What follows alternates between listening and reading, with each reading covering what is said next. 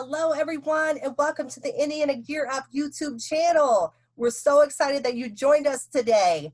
As Indiana Gear Up works to build capacity and resources and to be of support to our schools, teachers, parents, students, and community partners, we first want to let you know of ways in which we can connect.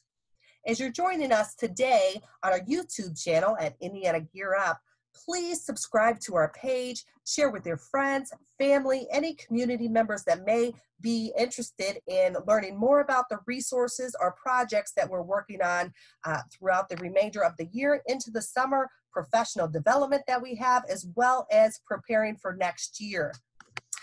You can find us on social media platforms such as Facebook at Indiana Gear Up, Twitter at Indiana Gear Up, as well as Instagram at Indiana Gear Up.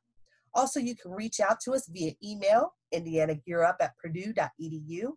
We have staff members behind the scenes who are readily available to answer any questions that you may have. Today, we'll be looking at how you connect with us on our website at indianagearup.org. And more specifically, our resource tab that's available for teachers right now. We have an Indiana Gear Up COVID-19 resource folder that's available and it's free. This was developed by a seasoned expert of team, a team of regional directors who have really just have an ample amount of experience in the education field. There are several documents here that you can browse through and use at your leisure. Today, more specifically, we're going to be taking a look at the Gear Up educational website resources. And each day, we're going to be sharing a tutorial on one of these websites that is specific to the subject for the high school level, the link that is available, the description, as well as the services that are currently offered. Again, we hope that this can be of use to you now or in the near future for teachers, staff members, parents, or community members. So enjoy.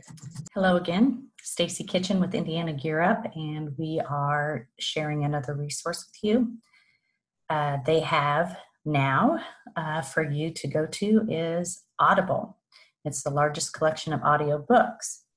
This, when I went through this for you, it does have quite a few stories, but it is limited in the number that they offer here, as well as some I have not ever heard of before. However, this could open the door for some of your students to read something that they may not have chosen prior. Now, they do have the list of Harry Potter, which is always one of my favorites. And I was an elementary teacher and principal, so therefore these littlest listeners and elementary books are a pretty good assortment. In elementary, they have 103 books to choose from. With the tween category, there are 42 books. There's a nice variety here of different types of books that you can either assign your student to listen to or offer this as a link for them to go to and have them choose something that appeals to them. Additionally, so in the teen category, again, there's 69 books, a nice variety. You can also notice here that they are rated, and you can open up and out of 96 people, it got 4.5 stars, which is good.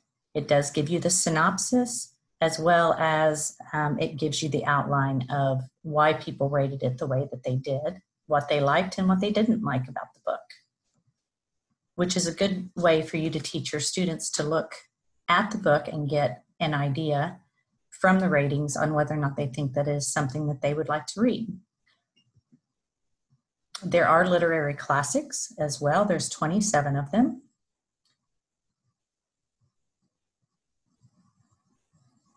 It's a fairly nice collection. I wish it was a little larger myself, but there are definitely some good classics in here.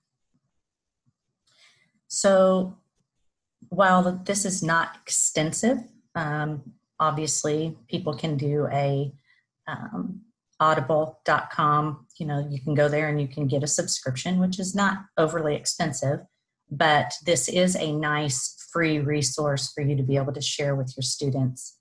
And there's enough variety there. I think you can find things that you could either assign to your students or let them go through and find one in here that they could do a report on if they would like. So it's worth looking at and sharing with your students. So again, I hope you enjoy this resource, and hopefully they'll expand on it some more as time goes and offer more options for you.